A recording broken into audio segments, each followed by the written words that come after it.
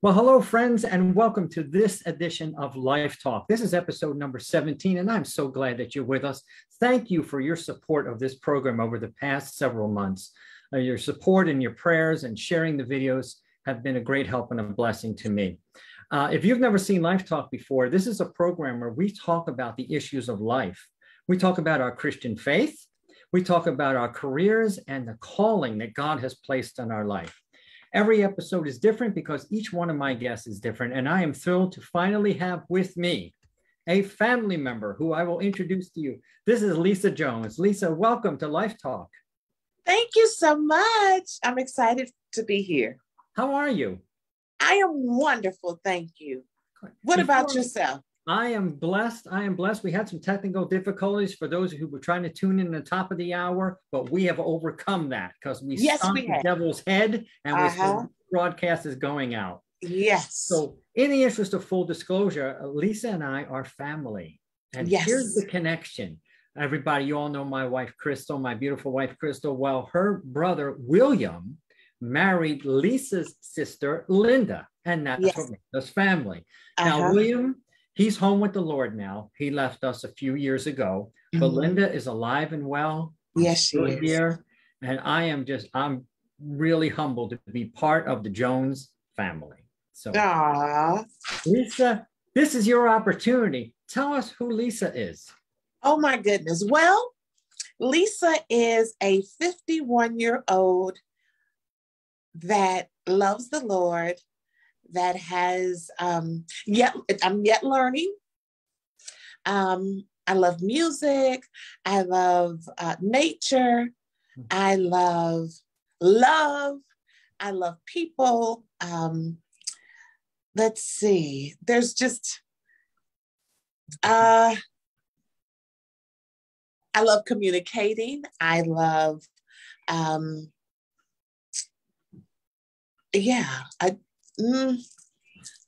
You said something that you love. I love love. What does that mean? I love the institution of love. Like love, to me, it cures all. Like where there's love, there's peace, there's joy, there's strength, there's possibilities, there's sunshine, even on cloudy days. Love is resilient. It's that God is love, and so I love love. I love embracing people. I love love is not just a Band-Aid, but it's a cure. One thing I know about you, you do radiate that. You love people. I do. And you love talking with people and you minister, and we'll get into that shortly. Growing up, can you share with us a favorite childhood memory that you have? Oh my goodness. Well, I have to say that one of my most favorite childhood memories is when a bunch of my girlfriend sisters, or sister girlfriends, however you want to phrase it, would come to the house, and we would have slumber parties here. And at the time we had this orange sectional, and we would put the two pieces together of the sectional, and we called it the pit. And we all would get in there and watch television and just have girl chats and share our hearts and laughter. And it was just a safe place. And I'm grateful to report that those same girls that were in that pit, we're still connected. Look at that. That's a wonderful memory. Yes. I have memories of childhood, playing fort. You set up a fort and you're playing down the street, playing a lot of ball in the street where I grew up in Philadelphia. A lot of fun childhood memories. Nice. We know Mom is still alive. Mom is still with us, but your father passed a number of years ago. Yes, 2013. Tell us about Deacon Jones, because I never got a chance to meet him. I've heard a lot about him. Tell us who Deacon Jones was. I tell you what, Dad was the best man that I have ever met. He was the greatest. He was kind. He was loving. He was patient. He was brilliant. And he never met a stranger. He had a way of making everyone feel special, regardless of your background, regardless of, he just was able to see the good in everybody. Like I said, he was tremendously brilliant, and he had a way of making even those that had even learning challenges feel brilliant. He just, I tell you, he loved the Lord. I don't know if I said that. He loved the Lord, and he exuded that. He was a Sunday school teacher. Yeah. Yeah.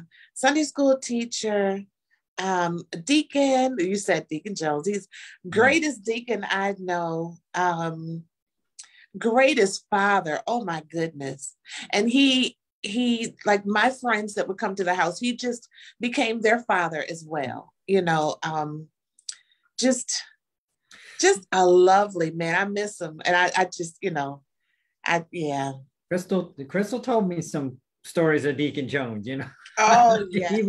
he was congenial, and he was a happy man, and he loved the Lord, but he was also kind of strict too at times. Oh yeah. Yeah. It's like he ran his house. Oh yes.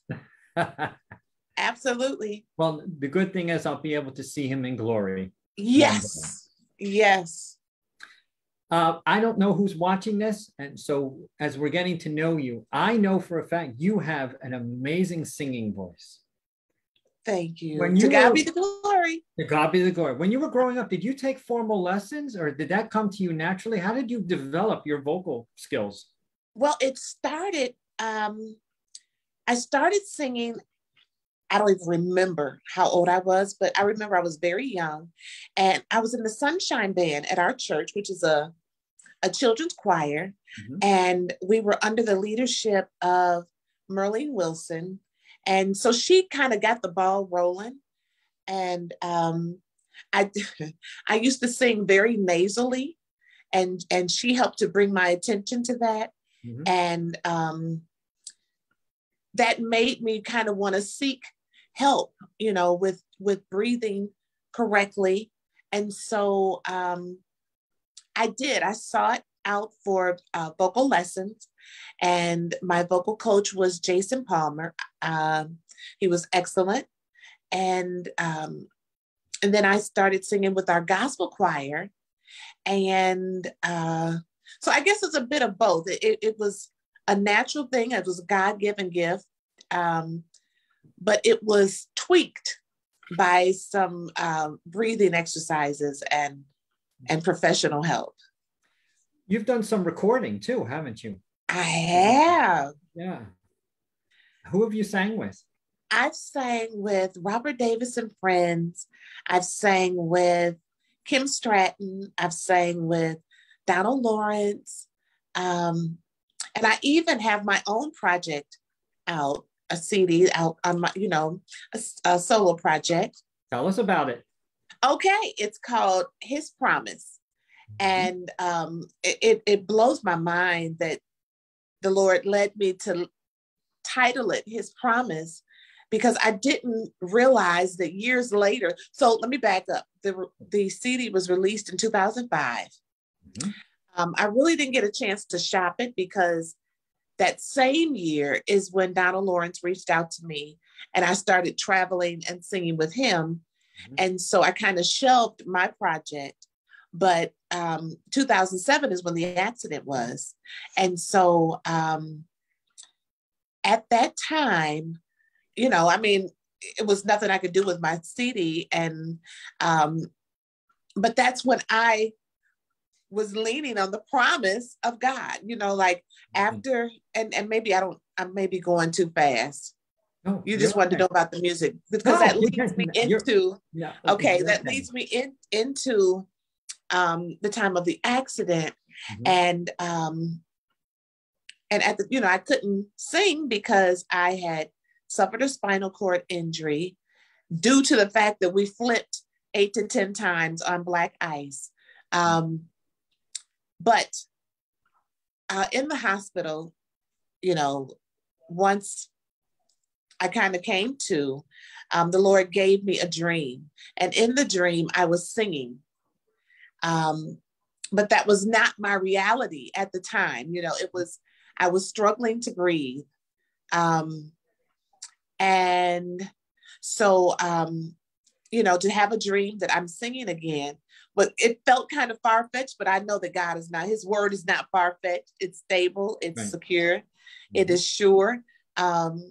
And, you know, to be able to recall the title of the CD, His Promise, you know, so before I even needed to lean on a promise, it was recorded, you know. Let's talk about the CD a little bit. Is it original music? It is. It's some original music. Most original music. Jesus, I'll Never Forget is a congregational song that I just kind of made my own, but that I didn't write that. I just rearranged it. Okay. Most of the songs was written by my best friend, and she actually produced a lot of the project. But yeah, and I wrote a couple of them. I wrote Voice, and I also wrote Give It to Him. Amen. So that was, yeah. Is it still available? It is still available on all of the digital outlets. Good. There you go. And we'll mention that again at the end of the program, because I want to, I don't know if you remember, I'm pretty sure I told you this, and if I didn't, please forgive me. But I've written a lot of songs over the years, and I've always thought that I would love to do some recording with you. I would love that. Yeah. So Lord willing, one day I have some Christian songs that need an artist to express them. Oh my goodness, Thomas. It sounds like this is a surprise. I really thought it is. I told you before. But yeah, I have some songs stockpiled, and so maybe we can talk about that down the road, because I would love to hear you give voice to some of these things. So I'm glad that your music is still available. You brought up the accident, and we do want to talk about that, because I have to tell you, in all the years that I've known you, you said the accident happened in 2007. And I came into your life in 2013. So you're already, you know, many years in. Can you tell us again what happened with the accident? And as a result, because for folks, if you can't see that, Lisa is in a wheelchair. But we're believing God for her to walk again. Absolutely. She's going to walk again. Absolutely, in Jesus' name. So that chair is temporary. Absolutely. That's what we're believing. But can you kind of walk us through, as much as you're comfortable telling us, what happened in 2007? 2007, February 14th of 2007, my best friend and I were on Route 126, which is a rural route in Illinois. We had just stopped at a stop sign and was proceeding, you know, and then the car just spun out of control. There was no excessive, you know, speedy, you know, there was no excessive accelerating or anything like that. We just hit the black ice, and we veered into the oncoming traffic. And just as we were about to hit the other car, the Lord snatched my vehicle in the right lane. And then we got really close to the guardrail on the right side, and we never touched it. And then it seems like once that proceeded, and then we started flipping, and we flipped like 8 to 10 times. And we landed on a creek, and it was very cold that day. So the creek was frozen. Had it not been frozen, it could have been to my demise, because I was pent in the truck, and the side that I was pent in was on the ground. I remember, I feel like I might have blacked out for a bit, because I remember coming to, and I remember snow dripping, you know, something cold dripping on my forehead. I also remember my best friend asking me if I could move. And I remember trying to move, and I said, no, I can't move. And then that in itself is amazing to me, because seconds before then, like before the accident, I was tremendously claustrophobic. And so I know that it was nothing but the hand of God on my mind, keeping me calm and not going into like cardiac arrest, being, a claustrophobic, and then not being able to move, and then being enclosed, that could have sent me over. But God did an instant work and delivered me from that claustrophobia and gave me peace. I remember being airlifted from the scene to Good Samaritan Hospital. And at the time, I could only move my eyes. That's it. I was able to move my eyes, and I was talking like this because my diaphragm, everything from my neck down was paralyzed. I could just move my eyes. And that's around the time when the Lord gave me the dream. And there's more to the dream, but I'll share that a little later. I definitely was singing in the dream, but I feel like I'm missing a point. What right now? What is your condition currently? Well, they diagnosed me as a quad, but as you can see, I can move. I can move my arms. I'm able to move my left hand tremendously well, and I will be moving my right hand. And I'm able to move each of my legs. I'm able to wiggle my toes. God is just amazing. So healing has been happening. Healing has been happening. It has been happening. How have you made? I know this, but this is for our viewers and our listeners, because you are a tremendous woman of faith. One of the strongest women of faith I've ever known. Wow. How have you maintained that through all of these years? I'm sure. Talk to us about, I'm sure there were times, maybe depression. God, did you give up on me? Why did you turn your back on me? Why did this happen to me? Talk to us about some of those emotions that you must have felt. There have been times. Well, early on, I remember I was depressed, but I didn't realize it. And maybe this sounds weird. I didn't realize the severity of it until I was out of it. Does that make any sense? Like, I was sad. I never got to the point where I felt like, why me? But I did feel like I was missing out on things. I remember around the time of the accident, my father seemed like he took ill, and there was nothing that I could do physically for him, to help. And that was a very low point for me, to see. There was a point when I didn't want to hear music. Okay.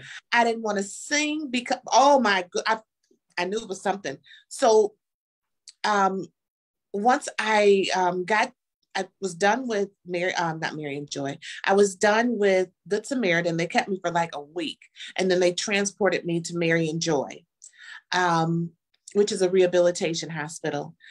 And there was a chapel there, and there was a piano in the chapel. And this was like one of my first moments where I realized, oh my goodness, I cannot sing. My best friend had wheeled me up to the chapel, and she began to play the piano. And I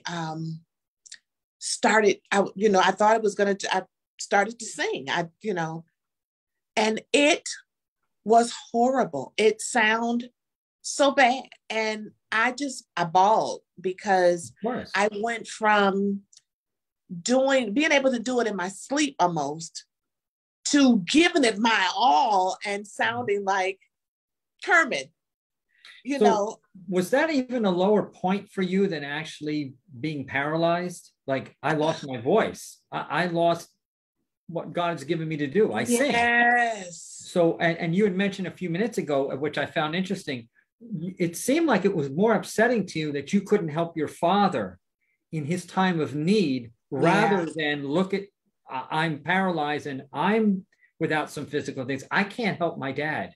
Oh, yes. And then being able to sing, and it sounds horrible, where just 2 years before you release a CD, you're on the road and you're singing, and that must have been devastating. It was devastating. And I know that the thing that sustained me was the God's faithfulness, the fact that he allowed me to dream and to dream what would be, and my father's resilience, so with my voice, the Lord reassured me that I didn't have to necessarily worry about that, because he was going to do what he said he was going to do. Mm-hmm. And that would manifest. And then with me not being able to help dad, the fact that what helped me cope with that was his resilience and his joy in spite of it, and still being able to communicate with him. And in that, the Lord helped me to realize to celebrate what remains. Mm-hmm. And I say often, it won't always be like this, but Amen. It won't always be like this. That's right. It's like, so enjoy right now, because it's not going to always be this way. I think that goes a long way to why you are always smiling. You're always smiling. Have you had surgeries along the way, or has this been a natural healing process? I have. Initially, I had a fusion in my neck, mm-hmm. For the injury, and then I had like some extra bone growth removed. Mm-hmm. But it's been God. It's been a gradual healing. I tell you one that I think is one of the most miraculous things, and this as a vocalist. It's much easier to sing when you're standing up than sitting down, to get the lung power and get down in your diaphragm and really let notes out. And yet you can, and I've heard you many times, you can sing with the best of them sitting down. That to me is miraculous. Amazing. Because you're in a wheelchair, you have some paralysis, and you're able to find these notes, and with this power, that's God. It's God. Totally God. Yeah. Totally. She never told me that. Totally. It's amazing. So we're believing for a total healing. Have you had physical therapy, of course, over the years to strengthen what do you do so that you don't atrophy? Well, I have had physical therapy, mm-hmm. Sporadically. It's not been an ongoing thing. I'm actually going to physical therapy tomorrow. Okay. Yeah. I'm trying to think. It hasn't been a consistent physical therapy. It seems like I gain more strength. I gain more return outside of physical therapy. Yeah. What would you say to someone, Lisa, who is struggling with physical issue, or mm-hmm. they're not quite where they want to be in life? They've suffered a setback, maybe. Mm-hmm. How would you encourage someone? I would say just hold on. There's a song that Shirley Caesar sings, I believe it's her, and she says, reach beyond the break and hold on. Sometimes you have to, in spite of what it feels like and in spite of what it looks like, you have to find something to celebrate and hold on to it. And don't let go. And you have to guard your words and guard what you allow yourself to say about yourself, and watch what you hear, watch what you allow people to speak to you, and then trust God. And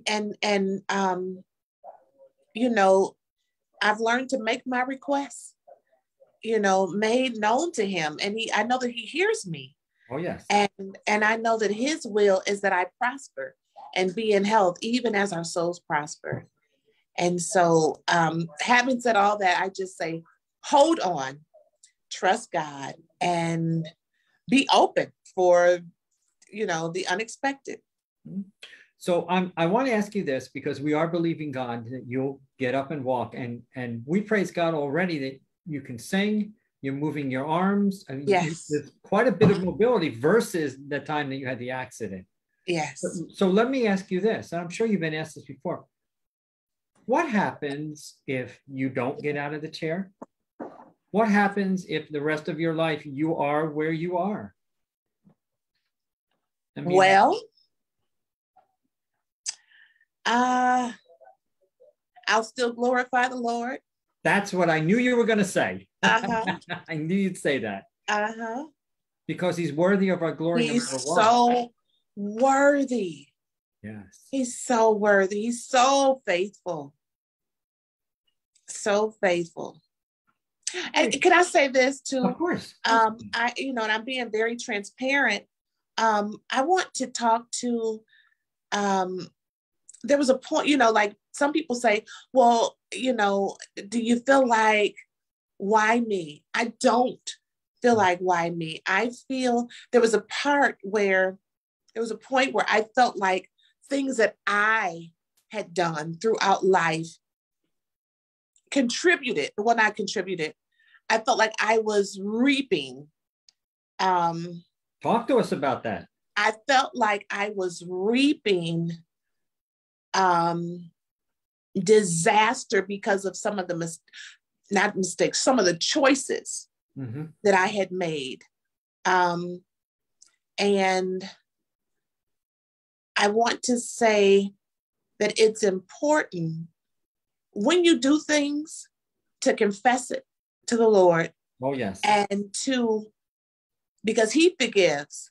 And then it's so important for you to forgive yourself. And that's where I was. I dealt with, oh my goodness, after the accident, not right away, because I talked about the peace that really did surpass my understanding. Yes. That the Lord, you know, enclosed me with. But after a while, I want to say maybe 2 years later, condemnation really set in. And condemnation is a barrier. It can block what God has for you, you know, like, because I can't speak for anyone else, but I felt like what I had done was bigger. And you know, hindsight, it's crazy to feel that way, but I felt like I didn't necessarily qualify for mercy. So you're beating yourself up. I was beating myself up. And it's easy to do that because we lose the fact that God is a forgiving God. And you're right. We're told, confess your sins, and there's forgiveness there. You know, I just pulled open my Bible because you were talking about it. You know this verse as well as I do. Romans 8:1 says what? Therefore, there is no condemnation for those who are in Christ Jesus. I think if we're honest with ourselves, we've all been at that place where we say, oh, Lord, I did this and I did that, and I repent for that, and I'm sorry for that, if we mean business with God. But I think what I'm hearing is you were thinking that some of the choices you made may have contributed to, in other words, it was God's judgment, or it was a punishment upon you for behavior or thoughts or? I felt that way. And how did you get through? Because obviously that's not, God doesn't have a little scorecard up there saying, today Lisa is going to be in an auto accident. That's not the God we serve. Yeah. We do reap what we sow. But how did you get past that condemnation onto the other side? It was, I tell you what, I had several confidants. I spoke with my best friend. I spoke with another really good friend of mine. She's out of state. She lives in Atlanta. Then I spoke with Byron. I don't remember if you should know Byron. Yes, I sure remember Byron. Yes. And I remember talking to Byron. And he said, I was telling him, I feel bad about this. And, and he said, so what you're saying is what you did was bigger than what Jesus did? So what you did that was wrong outweighs what Jesus did to correct your wrong? And I was just like, wow. And then another thing, that was just one thing that really, really stuck out. And then seemed like during that time, every preacher that was on TV was talking, they were quoting the verse that you just quoted. And I was just like, even with that, I was just like, oh, but I shouldn't have, and he was just so relentless with his mercy and with just wanting to love on me. And hey, let it go. There's therefore now no condemnation, right. Let it go. And so it didn't happen right away for me. It took some time for me to forgive Lisa. But I can't tell you. I wish I could tell you. Oh, it was this day when, it finally hit. It's a process. It's a process. It's a process. I look back on some things in my life. Some things I've been able to forgive myself easily. Some things I still knock myself upside the head and say, what a knucklehead you were. How could you do that? How could you think that way? Why would you do these things? And we have to realize there is complete forgiveness in Christ. Yes. There is complete forgiveness. There's complete redemption in Christ. And if we're in Christ, these bodies that are breaking down on us will be glorified one day. Yeah. We have an eternity to spend with Jesus and all the other believers. And so one of the things that happen here on earth, yes, they can be annoying. Yeah. Yes, they can be frustrating. But I think you said in the grand scheme of things, we're just here for a little time. We're just here for a little bit here. And then we've got all of eternity spending, doing things. So, and then, I'm sorry, go ahead. No, go. We're good. And that was the whole mission of Jesus. He knew that we were going to jack up. He knew that within ourselves, we were just on a slippery slope, and he knew that I was going to jack up, and he still wouldn't come down from the cross. He saw it before I was, He had to see it through, because he wouldn't be our Messiah without that. That's right. Had he come down, like the one thief said, why don't you come down, save yourself and save us? Had Jesus done that, it's all over at that point. What are some of your goals of the future? What would you like to accomplish as your life is moving along? I'd like to go back in the studio and record some more music. Okay. I'd like to get married. Okay. I don't know, who he is or where he is, but I'd like to get married. My brother's taken, by the way. Sorry. Let me see. I would love to go on mission trips. I would love to do that. And yeah, I want everything that God has placed in me to manifest, and the things that have even lied dormant I want those things to be resurrected and exhausted. I want to be used by the Lord. You are being, because you still sing at church, and God allowed you to come on the program here in spite of all the technical issues we had at yes, the beginning. Thank you so much. The broadcast is going out around the world for whoever is going to be looking at this, and I'll make sure, of course, you get a copy of this too. Okay, thank you. Yeah, I sure hope that God will give you all the desires of your heart. Of course, if you want to be married and you want to go on mission trips and you go back in the studio, I would love to help you in that process as far as the studio goes. Can't help with the marriage part, but as far as the studio, and if I can provide music for you or anything, I'd be glad to do that. Because thank you. You have a calling on your life, and you have a gift, and to be able to praise the Lord sitting in a wheelchair, you're an inspiration, and I'm humbled talking to you. Wow, to God be the glory. I am. God called me to preach many years ago, and I didn't want to do it because I had other plans for my life. My thoughts now, and have been for a number of years, is something that Dr. Charles Stanley said: Lord, I want what you want. Yes. What you want for me is what I want for me. Yes. And my list of wants anymore, and as I look back on my life, my list of wants were nowhere close to what God eventually called me to do. And so I'm glad that God kind of picked me up by the collar and said, okay, Thomas, no. You're not going to have the life you want. You're going to have the life that I want for you. Yes. And that's where my head is at. And I believe that's where yours is too. Yes. So we want to pray, Lord, whatever your will is, that's what our will is. Amen. I want to thank you for being with us. Anything you'd like to share with our viewers? Any kind of final words you'd like to leave with us? And also, will you do this? And I know you know your Bible really well. Do you have a favorite scripture or two that you would share with us? Absolutely. Good. Romans 8:28. There it is. Yes.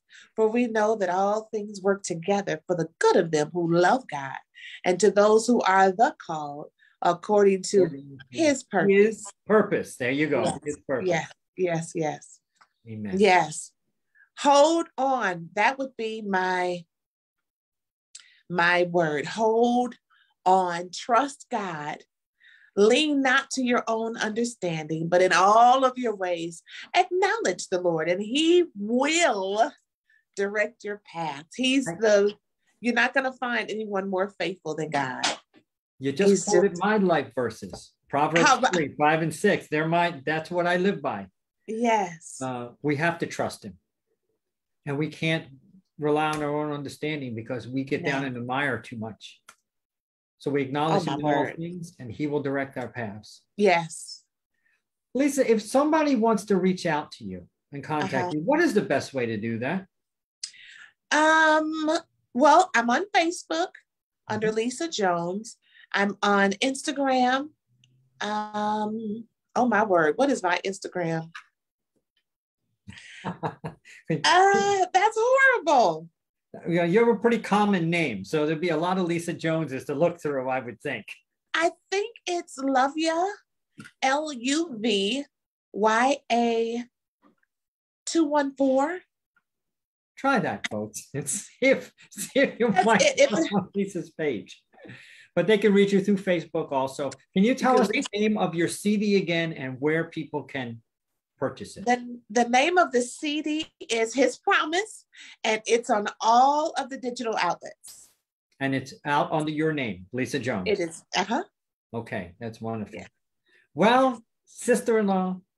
Yes, brother-in-law. This is a blessing. I'm glad we were able to finally coordinate a time that we could do this. Me too. And we beat the devil down. We have to see each other more. Yes. COVID really put a damper on a lot of visiting and a lot of traveling for people. I agree. So please say hello to the rest of the family for me. Yes, sir. Thank you for being here. God bless you. You are God loved. bless you. All right. Love you. Okay. Friends, thank you for watching Life Talk. If this has been a blessing to you, please feel free to share this broadcast or any of the broadcasts, because this is for the glory of God. And so Amen. thank you for being here with us. Next Thursday, Lord willing, I will be live again with another guest. So thank you for being part of this Life Talk. Lisa, talk to you soon. Okay. All right. Bye-bye, everybody. Goodbye.